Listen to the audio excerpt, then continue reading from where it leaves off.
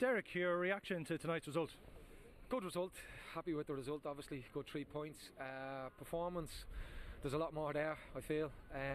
Definitely is. First half was a bit dire, to be honest with you. I don't think we got the fans off their seat really much, but second half we were a little bit better. We created a lot more chances, and if we take 1 or 2 of them, then the scoreline looks a lot better, obviously. And a really marvellous goal from James Clark, set up brilliantly by Rory Feely. I'm sure you'd agree. Yeah, it was a great run by Rory, and we were kind of telling them to stay on the ball and trust themselves a little bit more, and Rory does it once and we create a chance, and James makes an unbelievable run and scores. It's a great finish for him.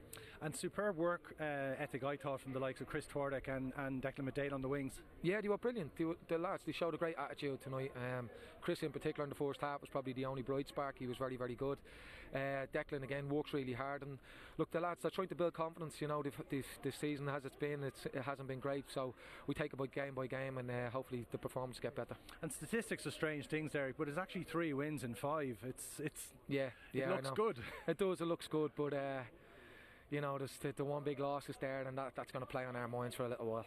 And 2 clean sheets in a row, and especially when you've changed the goalkeeper as well, and you've brought in, well, there's 3 changes in total, so you must be pleased to get a clean sheet, especially as a defender yourself. Yeah, definitely. Look, it's always good to keep a clean sheet, and it's good to see Toy come in tonight and keep a clean sheet as well. I thought the 2 centre halves tonight were brilliant. 2 full-backs were very good as well. Max in particular in the second half was very good, so delighted for him as well. And some good performances from the very young players like Jake McManus as well. Yeah, James McManus come on as well. Never lose the ball, James.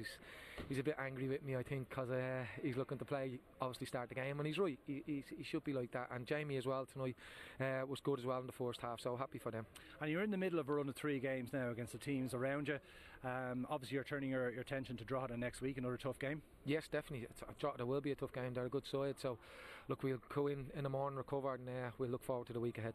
But plenty of positives to take from tonight's game. Definitely, yeah, definitely. Thanks very much, Derek. Thanks.